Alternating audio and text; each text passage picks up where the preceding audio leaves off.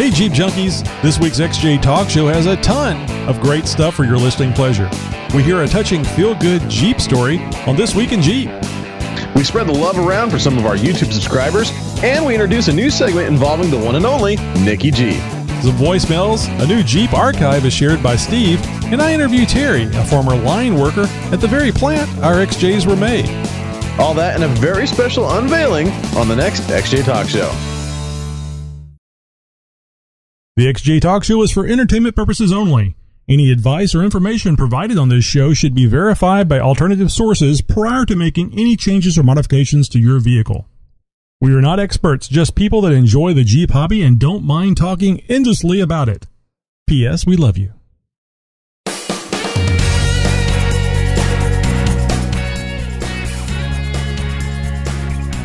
Welcome to the XJ Talk Show. You are listening to the Jeep Cherokee Premier Podcast. Now, here are your hosts, Tony and Josh. Take it away, boys. I want to talk so bad. First Week in Jeep. A runt returns home. Every now and again, I like to divert from the global perspectives and from reporting who's recalling what and finding new ways to bash the 2014 Cherokee or the 2015 Renegade and share with you guys what I call a feel-good story. It was like watching a family reunion. I cried when I saw it, said Patty Heidel. She rushed to the spot where the Jeep was supposed to be, thanks to a caller who responded to the stolen Jeep ad with photo that the Heidels had put on Craigslist. Sure enough, the caller had it right. The stolen Jeep, a 1951 Willys M38, was exactly where he said he saw it. Joining Patty was Jolynn, her daughter-in-law, and a burly friend who tagged along for backup just in case. When you're dealing with a stolen vehicle, you never know when you might need some muscle. Patty explained this with a little bit of humor. To the outsider, a small tan military vehicle like this may not look like much. Tires are worn, the vinyl top is covered with dust, and like many Jeeps, it's a workhorse, not a show pony. To the Heidels, however, losing the beloved Jeep that they had nicknamed Runt was like losing a close friend. After all, the Korean War-era vehicle had been with the Heidels since 1975. That's the year Patty's husband, Gary, bought the Jeep in New Mexico and towed it to Spokane. He said, "I thought it was a goner. Figured it was parked in somebody's hunting camp and would stay there forever." What a difference a day makes. Flashback to when thief crept up behind the Heidel's tidy home. The culprits went to work on the Jeep using a bolt cutter to snap the padlock chain that Gary had ran through the steering wheel and under the driver's seat as a security precaution. It was something I did every time, the 76-year-old Vietnam vet said. Didn't matter. Chain cut. The creeps punched out the ignition, crossed some wires, and took off into darkness. The next morning, Gary got the shock of his life when he walked outside and discovered a runt-sized void on his concrete slab. The vermin come out at night, Patty said. True. Going over the parked Jeep, Gary and Steve came to the same conclusion. No damage had been done other than to the ignition. Maybe it was ditched when they discovered that the Runt was made for crawling up a mountain road and not hot rodding down Riverside. The Heidels picked the name Runt, Gary said, because it's small, will go anywhere and everywhere. The Heidels used Runt for everything from family outings to sightseeing trips. It hauled them to and from fishing and hunting excursions. A serious bow hunter since 1985, Gary said driving Runt back from the woods with an elk draped over the hood was a tradition. There's a good reason Runt looks like a prop in a war movie. 62,000 M38 Jeeps were cranked out between 1950 and 1952 to meet the Korean War demand. Attesting to its military roots, the Jeep came with a manual explaining where to put explosives in case of enemy overrun. You're not going to find stuff like that in a sissy Prius. Filling with the ignition, Steve got the Jeep going. The small motor practically purred right to life. I put so much money, effort, and time into making it dependable, Gary said. Anything that broke, I had to fix it. I've always been my own wrench. He's always out tinkering with it, confirmed Patty, Gary's bride of over 56 years. He has tinkeritis. Don't we all? There's a reason Gary knows what he's doing. Serving the United States Air Force through the Vietnam War, he worked on jet engines and repaired downed aircraft. Here in Spokane, Washington, he put his mechanical talents to use by running his own marine repair shop for 22 years. And now Runt will ride again. This is a family treasure, said Steve, who was visibly choked up over the reunion. Rightly so. A vehicle like this isn't sold. It's handed down. Well said, Gary, and congratulations on a happy ending to an otherwise sad situation. Folks, Jeeps are stolen every day. A member in my local Naxter chapter had his XJ stolen just last week. let this be a heads up to you guys. All the security measures that we've talked about in the past might be a good idea to start implementing some of them now that the days are getting a little bit shorter. If you guys have a story like this or any story that you think would be a good fit for This Week in Jeep, please call it in or send an email to newstips@xjtalkshow.com. Wow, what a great story. You know, Josh, when you first started in on that story, I was thinking that it had something to do with a Jeep that was stolen 30 years ago, and somebody had called in because, I mean, they called them because they saw it, and there was this big reunion. And then it dawned on me, you're just talking about something that got stolen, and it just happened. They happened to find it very quickly after that, which is great. And it's amazing too how some people steal things they don't know what they're stealing. Yeah, exactly. I mean, it's a tragic story nonetheless, but it has a happy ending. So, despite chain and padlock, other measures could have been taken. I mean, there's not a whole lot you can disable on an old Jeep like that. But nonetheless, guys, just take this as a little bit of a warning to you. It can happen, whether your Jeep is 13 years old or it's 73 years old. It's possible for that thing to go missing in the driveway in the middle of the night. We'll never fully understand the criminal mind. I don't know. Maybe some of us will. XJTalk.com is where you go when you're not off-road.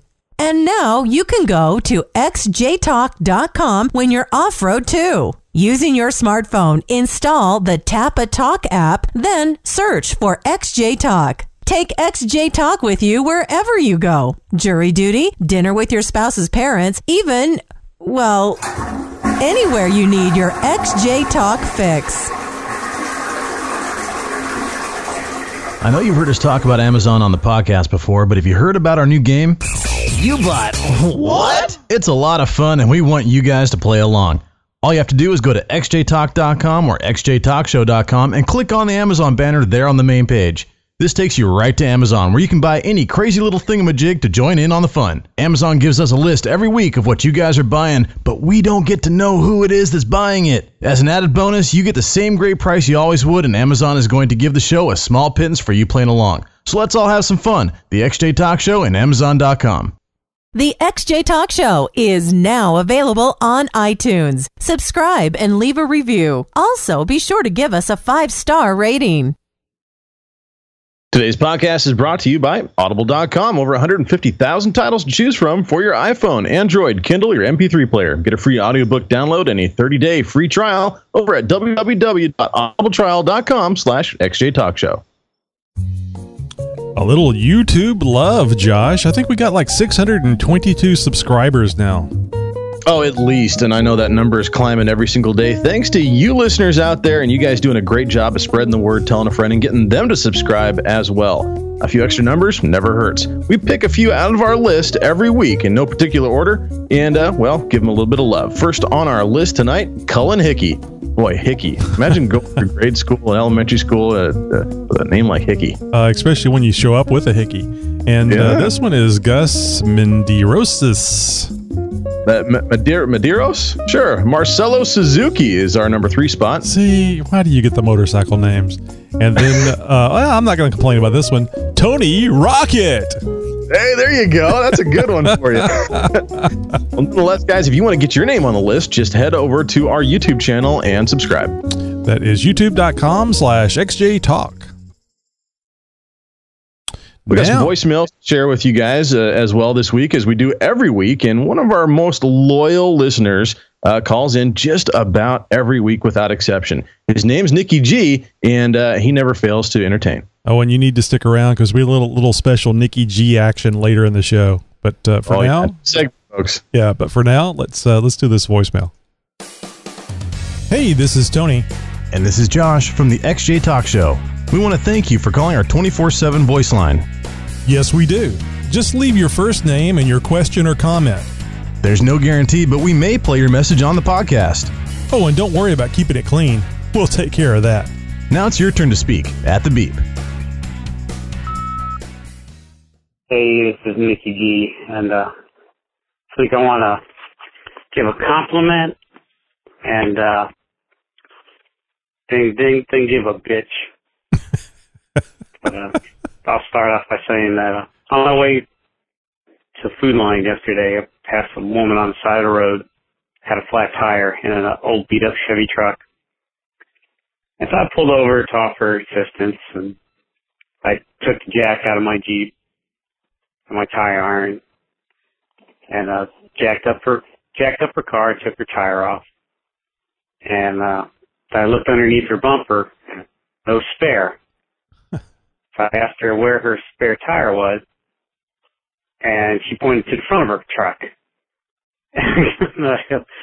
She was using her spare tire. Obviously, she had a flat previously and driving around on her spare tire. So I took her and her tire just a few miles down the road to Discount Tire in Northlake. And they fixed her flat for free, and the kid that fixed it even drove her back to her truck and put it on for her, so I could continue on my way to Food Line and buy my Chips Ahoy cookies that were 2 for $4. And so my compliment is, way to go, Discount Tire. I already get my tires from you guys, but you got my business anyhow. Good job. And my bitch and gripe is to all these morons driving around without a spare tire. Come on, you're asking for trouble. It's 90% of the cars sold in America come with a tire. How do you lose your spare tire? And if you lose your spare tire, how in the heck do you find your car keys? It really bothers me when Jeep owners don't have a spare tire. I can see your little rack on your Wranglers, if it's empty or not. If you got an XJ, I can see if it's in there. I really want to get a pass at the Grand Cherokee, guys. I don't know where in the heck you keep your tires. But as a Jeep owner, you should carry a minimal amount of support equipment. If you open up your cargo area and you just fit a peanut in there, you left something behind. You should have lots of stuff in there. If I see somebody pulled on the side of the road with a flat tire, I'm going to stop. And if you got a spare, I'll gladly change your tire for you. But if you don't, I'm going to take your picture and I'm going to start a web blog called The Hall of Idiots. I'm going to put your picture on it. All right, guys, I feel a lot better now. And I guess this counts as therapy, so just send me a bill. And I'll chat you later. Have a good one. Bye. Wow. Serious Nikki G.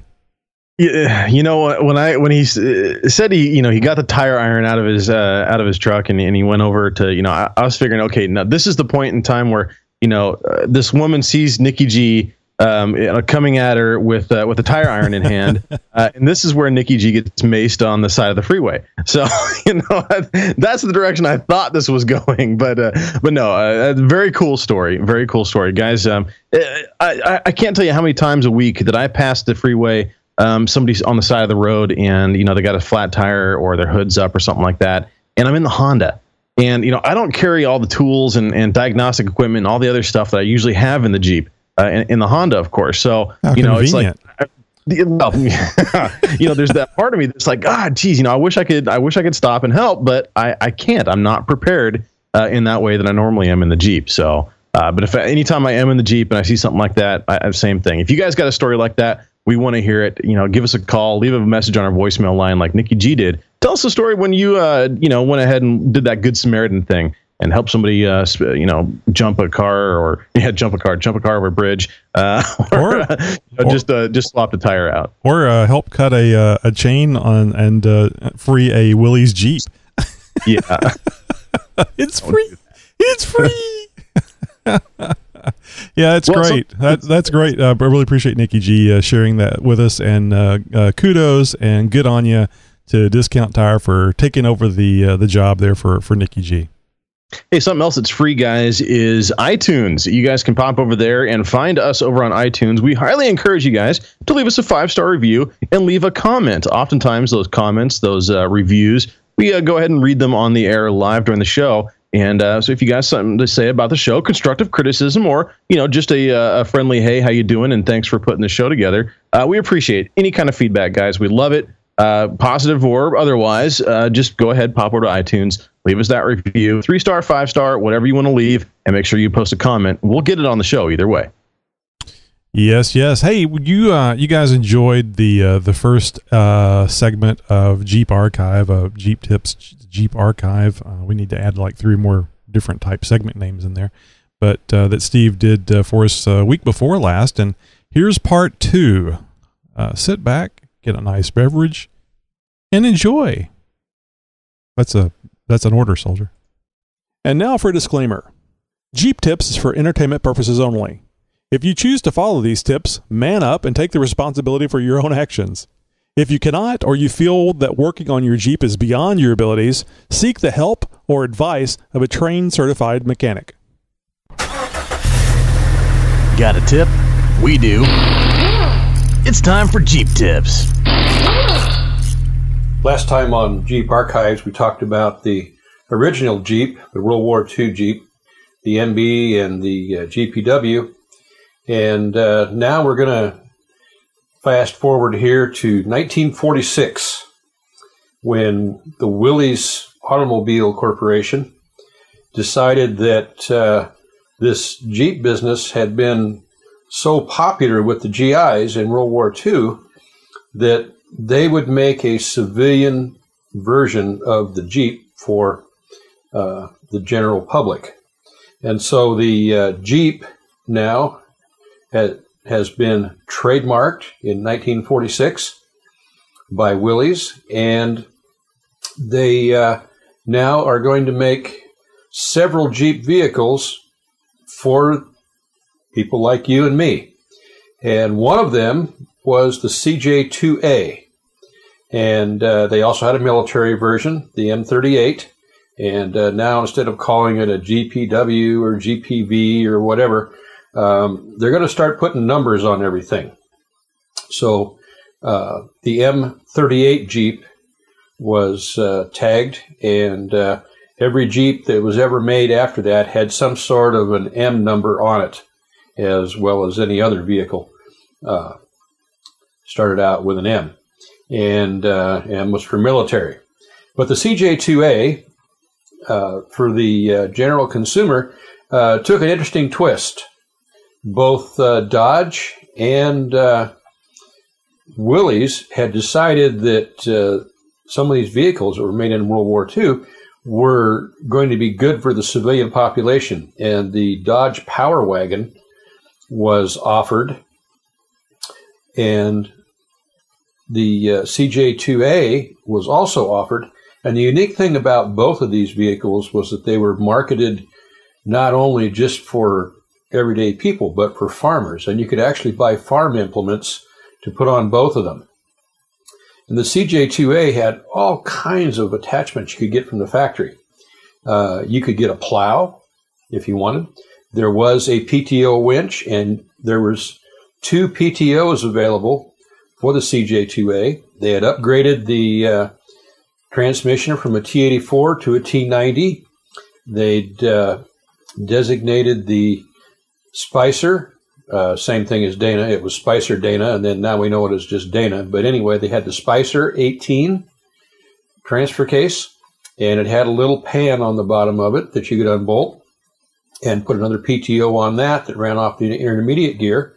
So you could run 2 PTOs off of your CJ2A, and you could even get things like a rotary snowplow that used a Jeep 4-cylinder 55-horse engine in it, and you could go out and blow snow out of your driveway or anything else. And it was just a real nice little compact little rig that you could use to shovel the driveway with. And you can get sickle bar mowers and PTO winches, and you could put your PTO out the front, or you could put it out the back. There was even a welder that you could put in the back. You'd shift your PTO in, and it had a chain sprocket on the end of it. It would come up, and it would run the generator for the welder, and you could take your welder out and fix your farm machinery. And that was kind of a cool thing. So in order to do this, now they had to upgrade the Dana 25 rear end, because the Dana 25 rear end is not strong enough to do things like plowing and so forth. So there was 2 new rear ends that were available in the CJ2A, and the M38 only had 1 rear end. That was the Dana 44. But the 2A had 2 of them. One was the Dana 44, had 10 spline axles. Everything was 10 spline in those days. The input gear on the transmission was 10 spline. The output gear spline on the transmission was 10 splines. The axle shafts were 10 splines. Everything was 10 splines because that's the way they did it. They had to, took a long time to cut them 1 spline at a time in a horizontal milling machine, and that was just the manufacturing processes of the day. Nowadays, they roll splines and they do it all just really quick. They had a tapered end on the axle shaft, and there was a key in it, and as long as that key and taper were tight, everything was pretty much okay. If that nut on the end got loose, that key could get sloppy and you might not go anywhere. So, but it was typical of the day. The 2-piece axle shaft goes clear back to the Model T, and that's just the way it was. The other rear end you could get was a honking thing. It was a Dana 53, and it was physically as big as a Dana 60 is now. They were huge, and the pumpkin looked like it took up the entire space between the leaf springs. I've only seen one, but no accessories for them. They were just a big honking, heavy truck rear end you could get in these little CJs. And they were for use on the farm. And you could pull a ton of stuff with them. And in fact, in the 50s, if you saw a Jeep commercial, they were doing things like going in 20 feet of water with a 30-foot snorkel on it, or they were pulling railroad cars around with them and stuff like that to demonstrate how much power you could get out of one of those things if you had the transfer case shifted into low and everything. So, quite the unique thing for the civilian population. It was the first commercial light four-wheel drive that was available for the general population. There had been a couple of specially built four-wheel drive trucks that went clear back, I think 1917 was the first one, but they were kind of ungainly. There's just a very few of them ever made. The CJ2A was the first real production vehicle that just folks like us could go and buy right off of the showroom floor and accessorize the way you wanted. And by accessories, I'm talking about all these other implements, PTOs and so forth. 9-inch double anchor brakes, didn't stop too fast. They didn't have electric windshield wipers. Windshield wipers were still by Armstrong, and so you go down the road and you crank your windshield wiper. If you have to shift gears, you stop your wiper operation and you shift gears, and then you go back to wiping the rain off of your windshield. It didn't go too fast anyway, so it wasn't a big issue.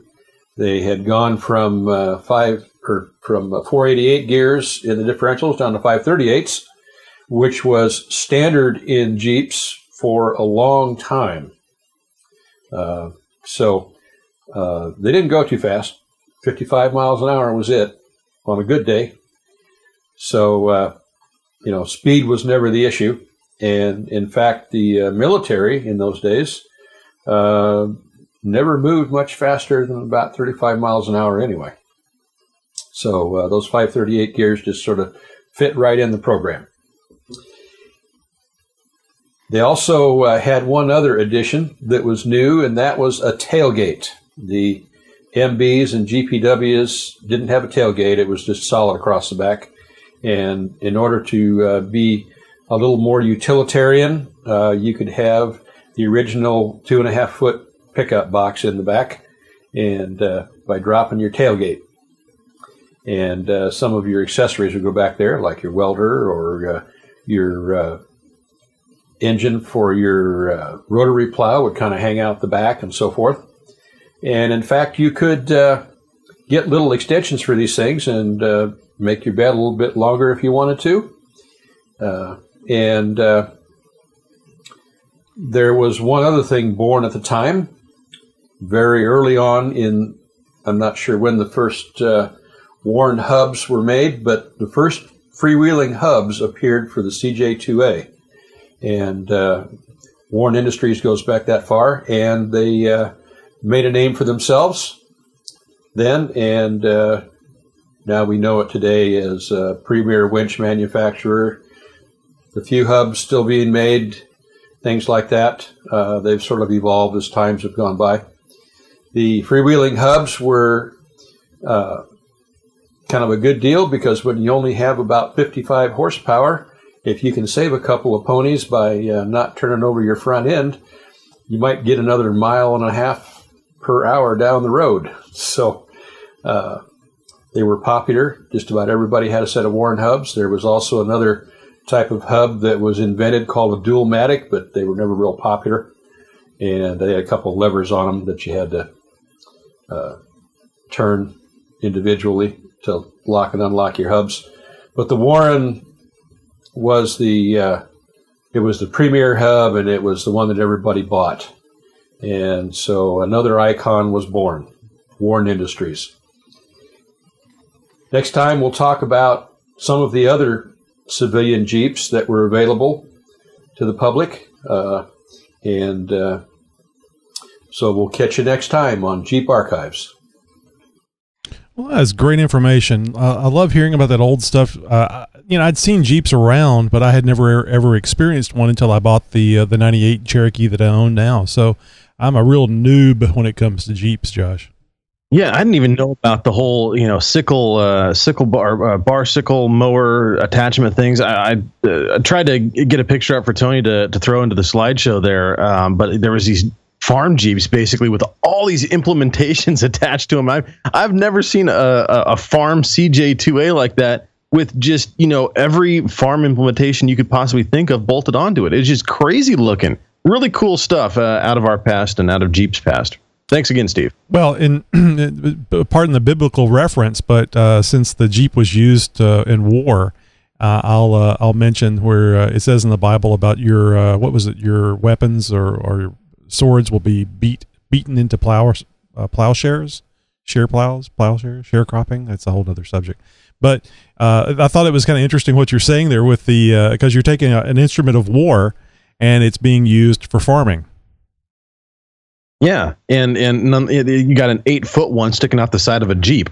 I mean, personally, I think that's pretty damn cool. yeah, it is. Well, especially if you're the one doing it manually, and now you have something that was probably next to nothing since there was so many Jeeps. I don't know how many of them they made or how many of them made them back over here, but yeah, it's interesting hearing the history of the vehicles that we love, and we also hear on our This Week in Jeep about how sad that history has turned with the 2014 Cherokee, Josh.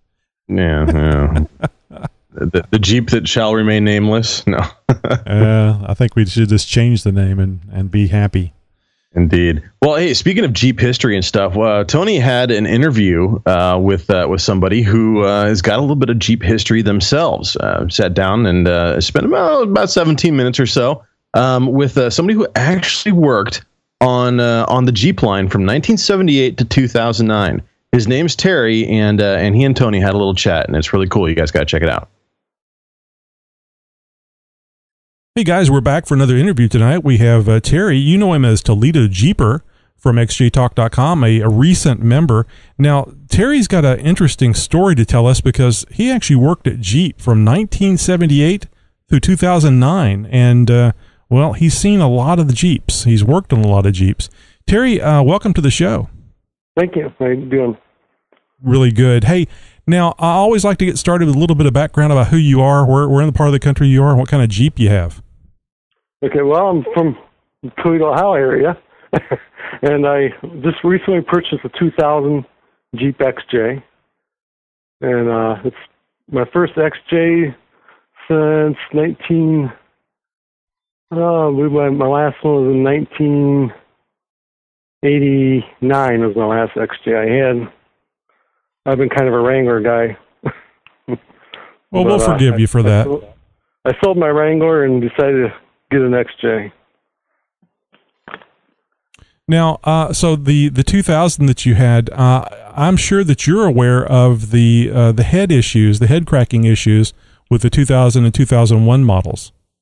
Yeah, I've heard about that. This one I got has 120,000 miles on it, and I have no problem with it so far. I've owned it for about a year. I just put a new radiator and water pump in it to make sure it stays nice and cool. Right. So were there I don't know if there was any concerns or any information about that during the time that you were working at Jeep. Was that something that you guys knew about, or because we have a theory around the xjtalk.com site that the best year was the last year before they went to the new heads, which was 99. And I was kind of curious what your feeling was about the best Jeep Cherokee year. Actually, we've never, on the assembly line, we never got into the technical stuff like that. But I've heard the same thing as you have. And I couldn't tell you anything about it as far as a factory standpoint. We never really heard much about it. Okay, well, that makes sense. It's kind of an interesting thing. I guess that there's different layers of information needed to know, and being on the line, you didn't need to know those sort of things. I believe that's the way it was. Now you actually worked on multiple Jeeps, not just the Cherokee. What years of first off, what years Cherokees did you work on? I worked probably from 84 to 92 on the XJ, and then I went to the YJ and TJ for a while, and then I went back to the XJ in 1999 to 2001. Okay. I bet you it was, I don't know how sad you were, but I certainly was sad when they stopped making them in 2001. I kind of wish they had kept making them and they didn't make those liberties. Yeah. Working there, you just didn't realize what an iconic vehicle it was going to turn into. I mean, because it was just, you were so used to seeing, we were building 600 a day. Well, actually more than that, 600 a shift, two shifts. Oh, my goodness. And it just, you don't realize what kind of an iconic vehicle it was going to turn out to be. 600 a shift. My goodness. Yeah. I wish I'd had 2 or 3 of those I could stuffed away someplace. I would have bought a barn full of them. Yeah. So now you're retired, so I think it's a safe question to ask you. What do you think about the new Jeep Cherokee, the 2014 and soon to be released 2015 Jeep Cherokee? I've been actually thinking about buying one. So my wife doesn't like the looks of them. I haven't even driven one yet, but I plan to be looking here next spring. Yeah, here on the show we kind of raise hell about the new Jeep Cherokee, not because it's not a good vehicle made by Jeep. It just has our name of our beloved vehicles on it, and to us, it's not a Cherokee. Yeah, I understand that. Yeah. And I kind of agree with you, but in another way, I'm kind of glad they brought the name back.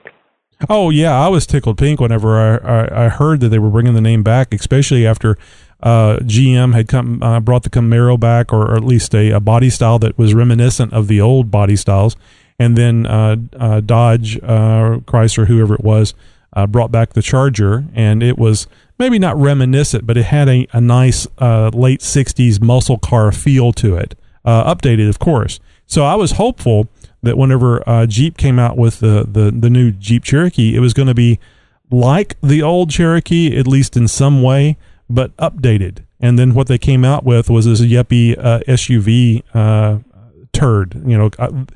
The Jeep Cherokee was a departure away from everything that was out on the road at the time, and that they were copied over and over again by other manufacturers. And then what Jeep did is they came out and copied everybody else instead of setting a trend. And that's kind of what bothers me about it, is that it's not an iconic vehicle. At least I don't believe it will be. Yeah, I believe you're correct. And yeah, the looks, it does look like a Honda SUV, to say the truth, or Honda crossover. Yeah. And it's hard to get past that. Well, it's nice that they made it very off-road worthy. I mean, certainly it doesn't have much flex from the axles, but I'm sure there was a limited amount of things they could do and still maintain gas mileage and four-wheel drive and off-road capability and et cetera, et cetera. I'm just glad that they made, or you guys made, almost 3 million of the Jeep Cherokees, because that means I should be able to have a Jeep Cherokee as long as I want to. Yeah, there's still some around. They're getting harder to find, but there's still some around. Yeah, they are. Now, what Wrangler did you have? Was it a YJ, TJ, something else? I've owned a CJ, a YJ, and my last one was a 2001 TJ. Mm-hmm. What had you? Why did you get rid of that? Was it just getting too small for you, or? Well, that's a problem. The size limit on those it's terrible inside. And we was doing some camping, and I needed to buy a truck. So I sold my TJ, and then a couple of years later, we got out camping, and so I sold my truck and bought an XJ. Well, now you got something that you can go off-road and go camping in, because you can still you can carry quite a bit of gear in that thing. Any plans? I mean, I'm assuming it's in stock configuration now. So any plans on any off-road modifications? Oh, no, I just lifted it up. I just put a 3-inch lift on it, and I'm getting my tires and wheels tomorrow. Oh, I love tires and wheel day. Yeah. So I'll have pictures on xjtalk.com probably by the weekend. Excellent. We love pictures, especially when people are building Jeeps, because we all get to either rekindle that memory of when we did it, or watch some other people spend money, which is always, which the wife always likes better, you know? Yeah, well, sure. So we really appreciate you taking the time to join our site, too, because we love getting anybody and everybody on there. All they have to do is have a love or an interest in Jeeps. So I have to ask, is there anything interesting over that long time span that, any interesting stories, any interesting things that you found out about the Cherokees or any of the Jeeps that you worked on that maybe is not general knowledge? Well, I have been trying to think of some stories the last couple of days, and I just cannot think of anything. Oh, wow, that's pretty damn boring, man. Well, there's some stories, but I don't think I should tell them. But but I'll tell you what, the UAW takes a bad rap, and I worked with some of the best people I've ever met at Jeep. And you guys, I'm telling you, we built some good vehicles there. Yeah, and thankfully, I mean, certainly the longevity of the Cherokee certainly speaks to that, with the 300,000 mile engines, the 225,000 mile or better AW4 transmissions. I had no idea when I got the Cherokee that I was getting something that would last so damn long. Right. Yeah. It's unbelievable. The engine's bulletproof. I wish that they still made them. So I'm sure it wasn't a big deal for you guys, because it was everything was on the line and you had all the tools that you needed there. But I'll just ask anyway: did it drive you insane to have metric and standard nuts and bolts on the vehicle? Well, on the assembly line, everything is right there for you, so it really didn't affect you. Yeah. I mean, every air tool is already set up. Well, you'll get to live that fun. Well, I guess you already have doing the lift. I already have. Yeah. Well, it's not that bad of a deal. Well, once you get used to it, but of course, I started working on vehicles way back in the mid to late 70s. So at that time, all I needed was the SAE stuff. So no, that's not the way it is anymore. So yeah, I just don't know why they did that, but that's the way it was. Yeah, one of the mysteries. Well, Terry, I want to really thank you for joining us tonight and doing this quick interview. And is there, I don't know, certainly people can get in contact with you on XJ Talk. Are you on any of the social media things? Oh, yeah, I'm on Facebook. As a matter of fact, I got a picture of my Wrangler on Facebook. And I wish I still had it back, but... I always tell people when they say they're getting rid of their Jeep, I always tell them you're going to be sorry. Yeah. I even shed a tear that day. I bet. So, what do you go by on Facebook? Just Terry Haas. Okay. My name. Okay. Not on Twitter or no, I'm not on Twitter. I've never really got into that. Yeah, no problem. I just want to make sure people can reach out there to you, and please feel free to follow us on Facebook, just XG Talk. So, okay. Terry, thanks a lot. We'll see you on the site, and wow, thanks for making such a great vehicle. Oh, and there's one other thing on YouTube.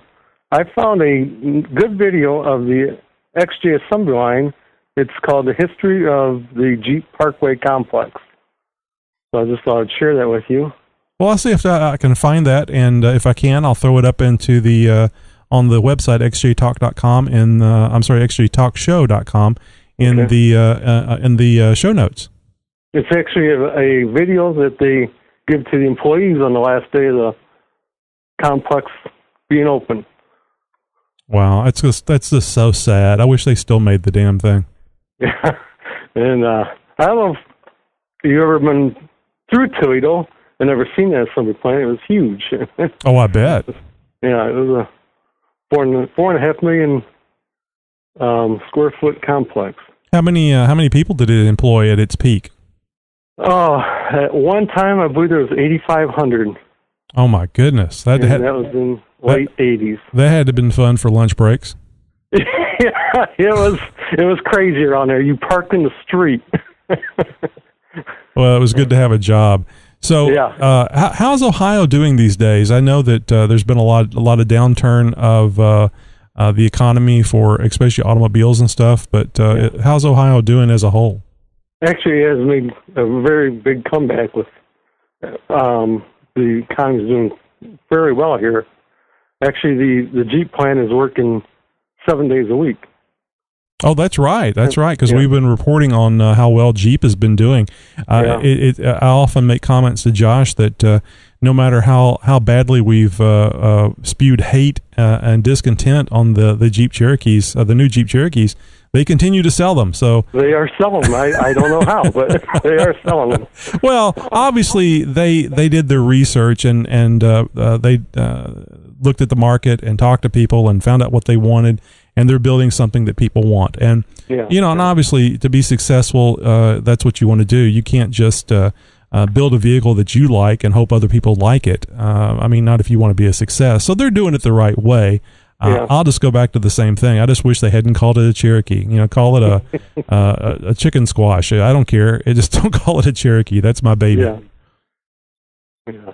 Well, maybe in a couple of years they'll change that front end a little bit, I hope, at least. I always think it's squinting at me. It's hard to get used to. And I didn't know for quite a while that the headlights were down low, and I don't know how good an idea that was either, but it is kind of cool how they've hidden the headlights, but then you look at those LEDs, those line of LEDs, and you go, what's going on with that? How are you going to light up the street with that? So it's just a confusing vehicle. It's a big change, and we don't like change. We fear change. We stab it with pointy sticks. Have you driven one yet? No, I'm not. No. Actually, we had talked about on the show about doing a Kickstarter project where we would put up on Kickstarter. I don't know if you're familiar with Kickstarter or not, but basically you can put up your idea for a product or an idea and get people to fund it for you. They just they'll pledge like $50 or $1,000 or whatever you put on there, and for that money they get different things.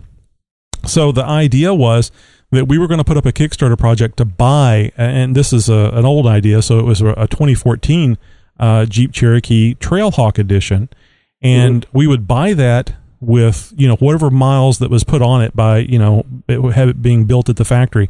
We'd put it on if we were able to get enough donations, enough pledges, we would buy a brand new 2014 Cherokee Trailhawk Edition, put it on a trailer, take it to a field, and just beat the hell out of it.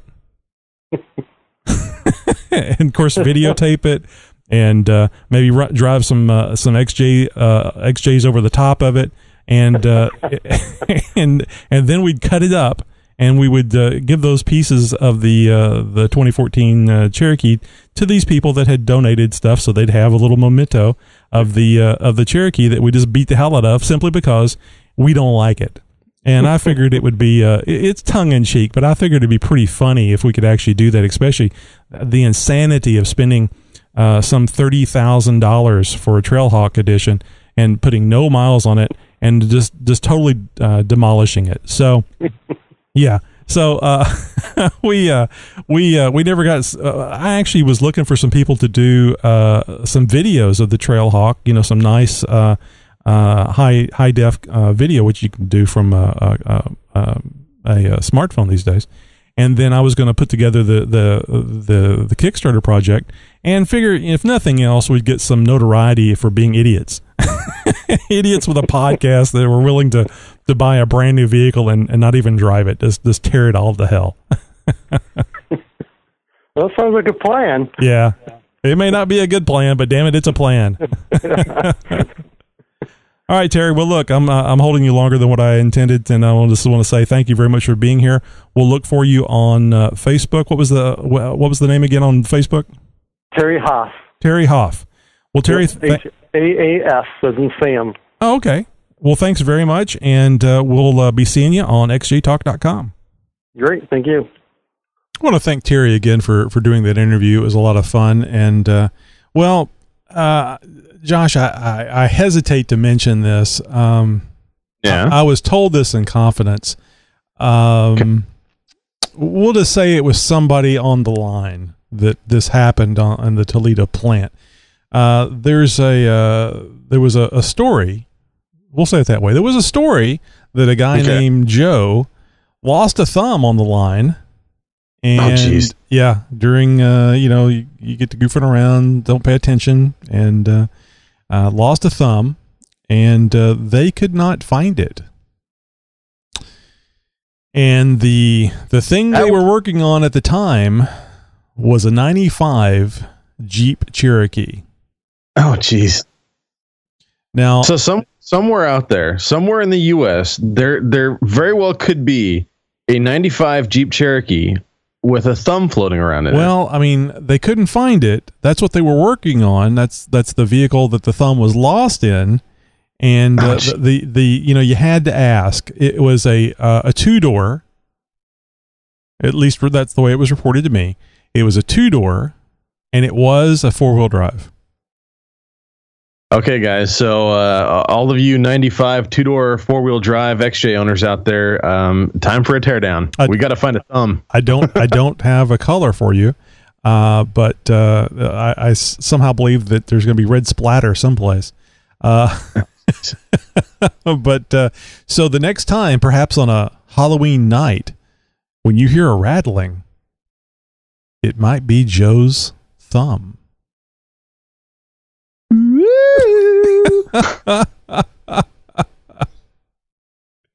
Anyway, want to thank Terry, who didn't tell me that story. I want to officially say he did not tell me that story. He was not the individual that told me that in confidence. Okay, Josh, you got that?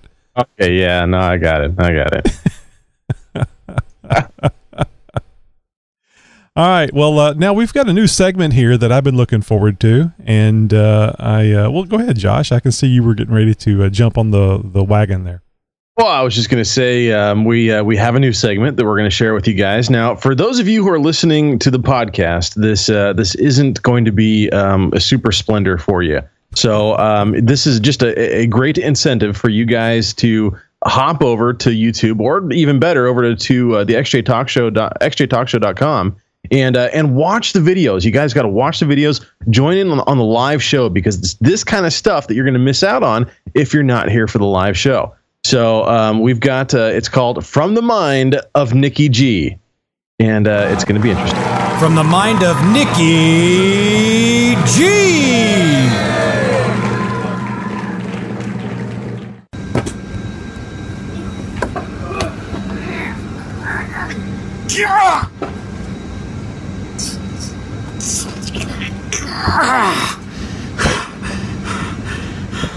Oh, I'm slipping. This has been From the Mind of Nikki G. Let me describe what's going on here. It was Nikki G in the bathroom. He was on the toilet. No, I'm kidding. I was going to say, I was going to interrupt you. He wasn't in the bathroom. No, there's a lot of grunting and obviously some hard work going on there. You guys, if you want to know what was going on, if you want to know what Nikki G was doing, you're going to have to watch the video. Yep. XJ Talk. Sorry, youtube.com/XJ Talk. So go over there and have a look. And I don't know, about 50 minutes into the show, Josh? That's where they should look. Something like that. But you should watch the whole thing, damn it. Don't just skip to the 50 minutes. I mean, if you skip to the 50 minutes, go back to zero and go all the way back and watch it again at 50 minutes. Good times for sure. Well, Tony, I've got some Jeep news for us, and not the kind of Jeep news that I normally report on with This Week in Jeep. No, this is some Jeep news personally. Okay, well, wait a second. Let me drive up, and we can do that.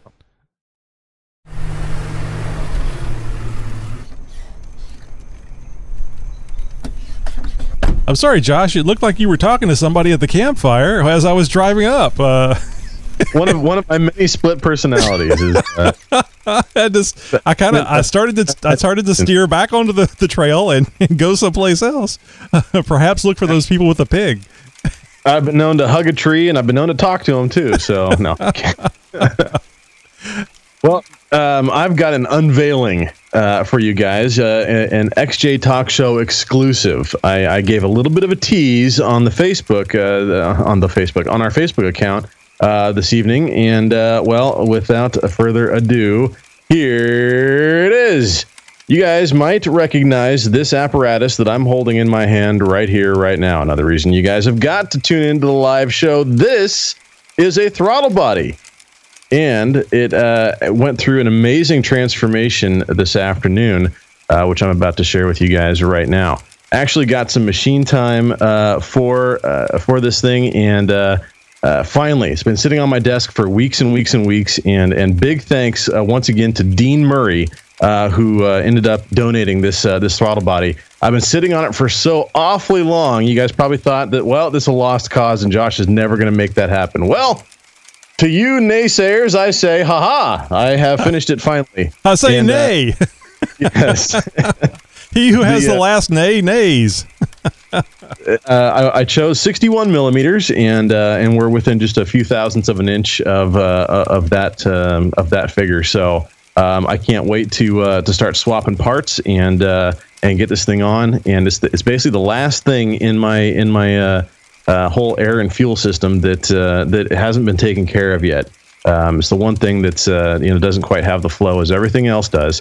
So 61 millimeter board throttle body, done and done. So now I just got to swap the parts, install it, and I'll give you guys a full review when I do. You know, it's wonderful that you got this done. And if Dean Murray had only lived to see this day, dying of old age, waiting for this to occur. But I will say this: you did beat me with yours, because I have still not installed my onboard air system yet. That's true. That's true. Yeah, you're a little behind schedule as well. So yeah, guys, I've literally been sitting on this for months and months and months, and it sat here at the house on my workbench for a couple of months. And then it sat on my desk for probably a good couple months as well. So yeah, it's been a while, but I can't wait. This is very exciting. You guys can see in the video, and I'll post this video up in various places. My own YouTube channel. I'll probably try and see if I can't get it over on Facebook for you guys to check it out. The high definition video is much better than what you guys saw during the live show. which was just basically a webcam set up in front of my cell phone. So that's what we get for the low tech that we're working with. Hey, that worked out really well, Josh. I didn't realize.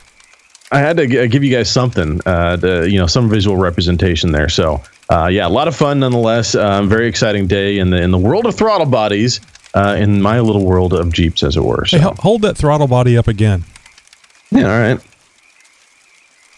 There ain't much left. I know, it kind of looks that way. It's all whole. Yes, it's all whole. There was quite a bit that was taken off. I mean, it's I think the stock bore is 55 millimeters, if I'm not mistaken, and so now this was. I mean, and each millimeter is 0.039 of an inch, or 39 thousandths of an inch, roughly. And so when you go from 55 to 61. Well, you do the math, because I was told there'd be no math. So. Well, you were lied to. Yeah. Repeatedly. So yeah, that's there's one more shot for you guys, and you can see it's very, very nice finish. I'm gonna go ahead and take some Scotch-Brite to the inside. I still have some cleanup to do. It's still got a little bit of machining coolant that's on it, and there's a couple small itty bitty tiny little chips here and there. That's going to have to get cleaned up, but all in all, I mean, very, very nice finish, very, very smooth all the way through the bore and everything, and it turned out really, really good. So no complaints here. Now there's some people that say they occasionally will get a little bit of whistle from the ports on the inside there. So I may end up having to pull this back off and do some filing on those edges, just to kind of put a little bit of a chamfer or a little bit of round on them or something like that, just to kind of knock down that edge, just in case. Now, if there's a little bit of a whistle, I don't know. Maybe that's something I can grow to like. I don't know. We'll see. Well, as long as you don't get trouble for whistling at girls as you're driving down the road. Yeah, right. Getting the right RPM just right. So, well, that's good. That's really good. Now, I'll tell a quick story. And my 92-year-old mother was driving her Mazda 3, 2004 Mazda 3 the other day. And apparently she picked something up and damaged the inside of the radiator. And was driving it for quite a while as the coolant was just guzzling, if that's the right word, out of it, out of the radiator and the cooling system.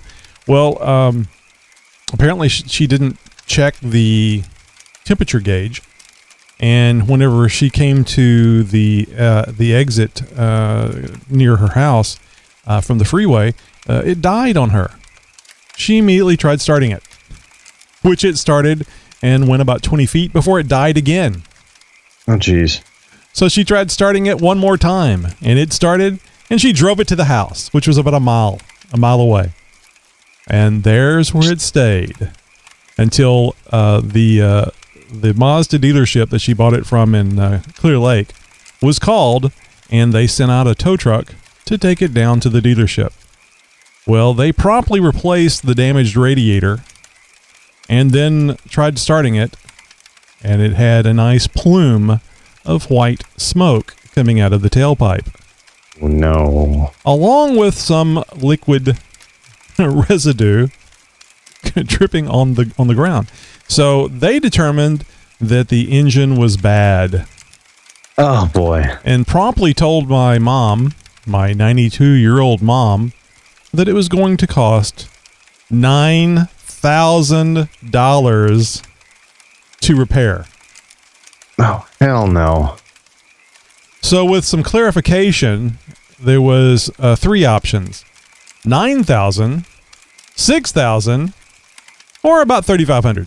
And I think $3,500 was a used engine, like out of a junkyard, which I was surprised that would be an option for a dealership. Maybe they were just telling her that's something she could do someplace else. So yeah, giving her the good, better, best option. Sure. So I was talking to my mom. She was upset, and I said, well, I don't understand. I mean, worst case is the head warped. You could have done some head damage. The head can be replaced. And she says, no, they said the head and the block were one piece. No. And I said, that's not possible unless the engine was grown or printed from a 3D printer. Right. And she goes, I don't know. That's what the service manager said. So I called the service manager back and forth, tried to get a hold of him. He finally called me back, yada, yada.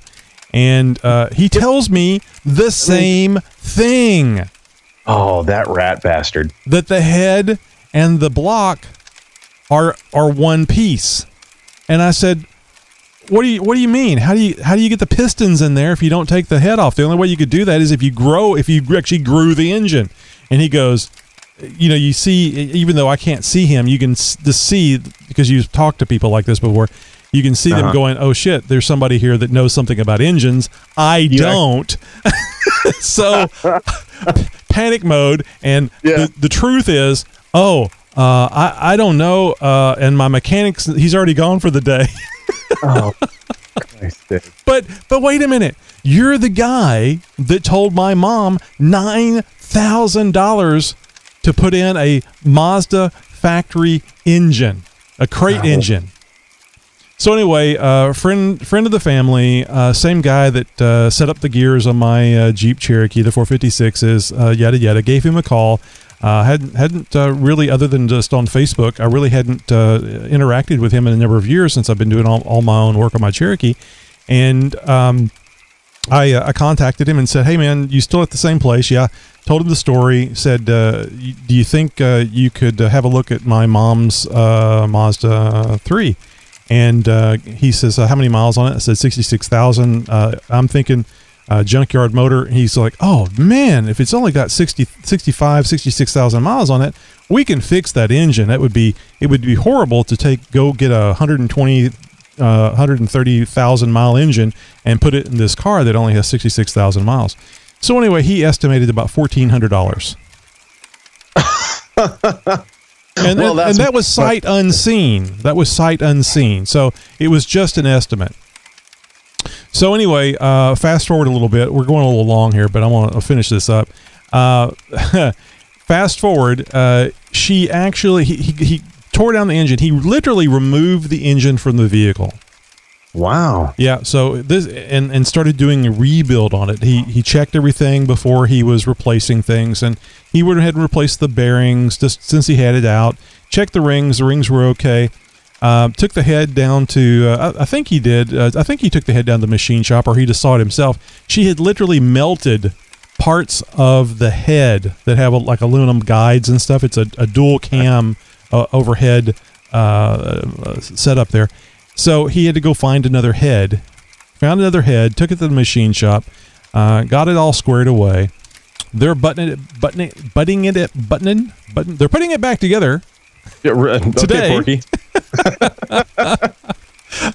they put it back together today, and or most of it anyway. He said it would be ready tomorrow, Friday, and with the additional cost of the head, the machine shop work, etc., etc. Oh, new water pump, new chain, timing gear chain guides from Mazda, etc., etc. All the labor, it's going to be about $1,800. Still, I mean, coming in half of what you were getting from the $9,000. I mean, even off the junkyard swap, still half of a junkyard swap from the dealership, from this douche nozzle that was trying to rip your mom off. Wow, what a piece of work. So anyway, we'll see. I mean, I haven't driven it. I don't know. I trust the guy. I trust him to work on my Jeep. I mean, I watched him like a hawk while he was doing it. But after enough times, I knew he knew what he was doing. He certainly did a good job setting up these gears on my Jeep. So anyway, we're going to be going to get that this weekend, taking it to my mom, and hopefully she will have another 60,000 miles in it, and I am going to berate and belittle her until she monitors the gauges properly. And remind her, this is what happens when you don't monitor the gauges. If the car is acting up, stop driving it. Anyway, but 92, still driving, still sharp as a tack, and that's probably what she drove over. I still don't know how that you run over something and damage the inside of your radiator, not the outside, the inside. I'm still kind of boggled over that. I thought you might have misspoken on that, but no, I asked them specifically about that because I think they had changed the belt recently, and I was thinking maybe they put it on too tight and the belt came apart, and that's what damaged the radiator. Because it's one of those side-mounted engines. I don't know the setup. I've never looked under the hood of the vehicle. So anyway, I asked them for the radiator that was damaged because I want to look at it myself and see the position of stuff and see if I can figure out where it is. Yeah. So see if I can get $9,000 out of them. So anyway, looking forward to getting that back to my mom, and hopefully that will be all done with that. Yeah, way cool. Well, another story with a happy ending here on the XJ Talk Show. Guys, I'm sure you have a story as well you'd like to share, or you could share a recent wheeling trip, maybe a trip out to your local Jeep show or a cruise-in that you've been at recently. Maybe just maybe what you've done to your Jeep recently. Well, in any case, we want to hear from you guys. Go ahead and give our 24/7 voicemail line a call. It's 530-675-4102. Hey, Josh, we got another interview next week. I mean, no interviews for so long, and then bam, bam, bam. Oh, coming at you guys with both barrels loaded up. Next week, interview with not Toledo Jeeper. No, it's not going to be Toledo Jeeper. We already did that one. No, next week is going to be with Tammy, Jeep Mama. So, guys, tune in for that. And here's a little taste of what you'll hear next week. We didn't have any air tools, I guess is what you call them. Right. So he helped me do that, and then it came time to wiring the lights to move them, and they just didn't fit. And I'm like, but it has to fit. I read online, you just have to pull this and that, and it will fit. So he's like, no, we're going to have to resplice it. I'm going to go get some wires. And I'm like, no, I'm telling you, it's going to work. So while he was out running to get some wires, I just kept looking, and I figured it out all by myself, and I hooked him up. And when he got back, I'm like, see, I told you so. You didn't need to do it. Let that be a lesson to you. Yep. So let that be a lesson to you. Don't ask for help unless the big guy's got to lift something for you, and then it's just do what you're told. And don't go another minute listening to this podcast without heading over to Facebook and liking us over there. Don't forget to follow us on Twitter at XJ Talk Show. We're on Stitcher Radio, TuneIn.com, iTunes as well. Guys, please, right now, head over to iTunes. Just go ahead and find that 5-star review and leave us a little comment. We'd love to hear from you there as well. Don't forget the entire show archive available for your downloading pleasure. Absolutely 100% gratis. That means free for the rest of you guys who don't know what the heck I'm saying. Over at xjtalkshow.com. Oh, and apologies to John Prerunner 1982. We really did want to have your Radio Com segment, but I couldn't find it. I did some cleaning up, and this is something I don't like doing because I never can find anything. So we'll be in touch with John to get that latest Radio Com tech, and hopefully we'll find it, or he'll send me another copy, and we'll have it for you next week. Yeah, guys, head over to Hidden Wounds XJ. Make sure you guys visit those and, support their cause. They're doing some good stuff for post-traumatic stress syndrome and traumatic brain injury. They're trying to build a Cherokee to take around and raise awareness at different off-road shows around the nation. If you can help support their cause, be greatly appreciated. Stickers, T-shirts, you name it. Hidden Wounds XJ. Go check them out. Oh, speaking of things to put on your Jeep, like stickers, you guys remember Full Metal badges, right? Well, we had an interview with them. They have this great little actual die-cast metal badge that you can stick to the side of your Jeep. Well, you know what, Josh? I don't know if you caught it on Facebook, but they are now actually, it was kind of funny. They said the name should have been Full Metal Badge because all they had was one. Well, now they're asking the public, what's the next badge they should make? So they're actually going to start making another badge, getting another badge made. So go over to Full Metal Badges on Facebook and let them know. They have like 4 badges to choose from. Let them know which one you'd like to see made and purchase. So it's pretty cool. I still want to get one of those. I'm looking forward. Hopefully they'll pick the one that I wanted made and I can buy one of those. I'd love to see that. We'd love to see you guys right back here next week for the live broadcast every Thursday, 10 p.m. Central. We'll see you then. Have a great Jeep week.